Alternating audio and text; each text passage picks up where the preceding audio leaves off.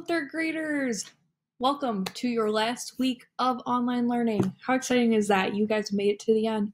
You've done something no one has done before. Congratulations. This week we're getting to do all the fun stuff, which is awesome because it's the week before summer. So for writing this week, we are doing a summer fun sunglasses activity, and I want to just talk to you guys about it and walk you through it. So this is our directions right here. It says back up, but here's what we're going to be doing. So you are going to be taking a pair of sunglasses that has lines on it and writing on those sunglasses. That's our sunglasses template. Now, some of you are going to be able to print out this paper. Some of you may have to try to draw it. What I had done was I took a piece of paper and traced it on my computer and used that. You can also just try to freehand draw it if you're feeling creative. You can try that too. But that's what we're going to be writing on, is our sunglasses. And on your sunglasses, you will have two topics that you may choose to write from. Choice A is going to be, what would be your perfect summer day? What would it be like? You're going to use your sensory details. Remember, think back to the first week of online learning. We learned about sensory details, which was the 5 senses. You're going to use those to bring your story to life. And then you're going to build that picture in your reader's mind. Choice B, is going to be write about your favorite third grade memory from this year. What's a memory that you want to hold on to forever? You want to write it down on a piece of paper. What are some details that you want to remember about this moment?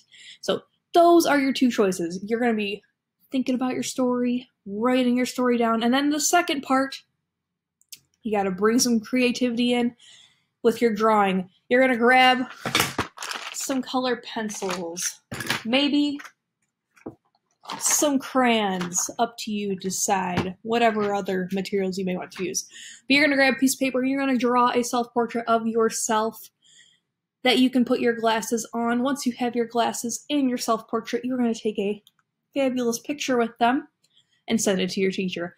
I'm going to walk you through what that looks like right now with my own example. Let's get started. Here we go.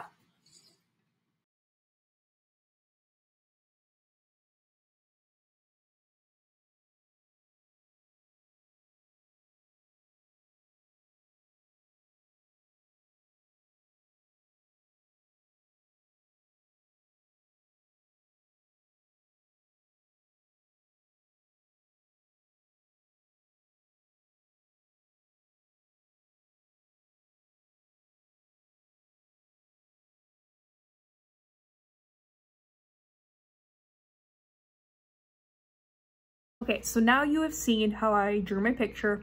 It was quick, didn't take super long. Just try your best. Try to make it look like you, right? Then you write your story on your sunglasses. So I took my sunglasses, which I didn't film a video of that part, but I took mine and I decided to do choice A, which is to write about my perfect summer day. I'm gonna read it to you guys right now.